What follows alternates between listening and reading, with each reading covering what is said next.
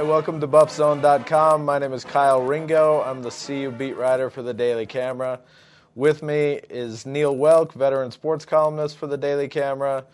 And Neil, the last time the Buffs won a football game, Tony Blair was still Prime Minister of England.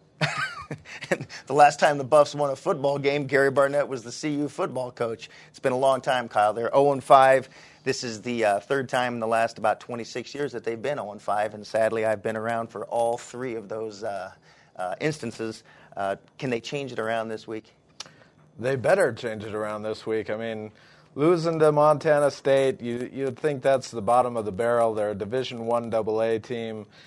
And losing to Colorado State, your in-state rival, that's another thing. That's pretty down moment for CU fans. But losing to Baylor, which comes to Folsom Field this week, is a whole different ballgame. The Buffs are familiar with losing to Baylor. The last time they played in 2003, they lost down there in Waco.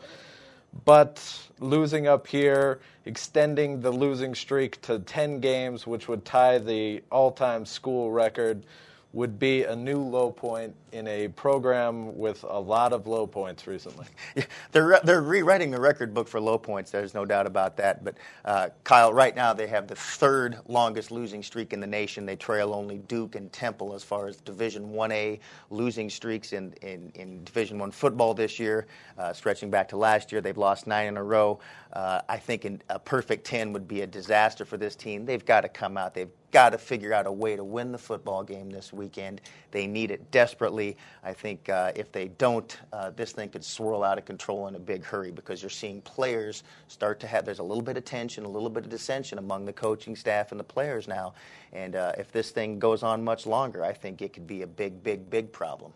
Yeah, without a doubt. I think you're exactly right there. And the thing about losing to Baylor, you have to understand, has won 9 games in the 11-year history of the Big 12 Conference. They've won 9 Big 12 Conference games, including their last 2. They won their opener last week with Kansas State in Waco, and they won their season ender last year against Oklahoma State, I believe it was. So they actually have a 2-game winning streak in the conference coming here this weekend. But losing to Baylor is it's considered a mortal sin. That it is. In the Big 12, Baylor is the dregs. When you talk about Big 12 football, Baylor is the basement, Baylor is the cellar, Baylor is the standard by which you measure all other bad programs and bad teams. And if they lose to Baylor this weekend, you can put Colorado in that group right now. There's no other way to dress it up. There's no other way to make nice about it. Baylor is not a good program. They have historically been a bad program. Colorado has to come up with something this weekend. The good news is I think that I still believe, and maybe that's the optimist in me, that Colorado is just a few hitches away from putting together a good, solid, all-around football game. Again, last week down at Missouri, they had some stretches where I thought they played relatively well. They did some good things. They put up a lot of yardage on the board. They didn't put a lot of points up, but I think they're getting better, and I think that if they can turn that corner, they have a chance still to be a good football team down the stretch this season.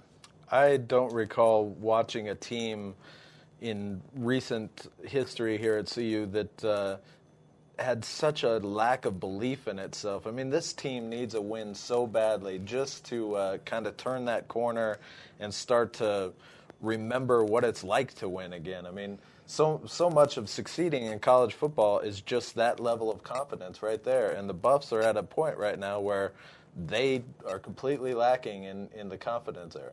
They're waiting for something bad to happen. Exactly. Every time they get down near the goal line, they're waiting for something bad to happen, whether it's going to be a penalty, whether it's going to be a drop ball, whether it's going to be a fumble. It's almost as if they know that something bad is going to happen, and they're just waiting for that shoe to drop. They don't have the confidence that they can make that play. Even against Georgia, when they have that lead going into the fourth quarter, you know that they're sitting there thinking, my gosh, this can't be happening. Something bad is going to happen. And sure enough, it's a self-fulfilling prophecy. I think that if they can come out this weekend and do all the right things and get a win, I honestly think that they can turn some things around and still have some success this season. But this is a game that if they lose this game, they're 0-6. They're virtually eliminated for any kind of bowl potential, and you could see this season go south in a hurry.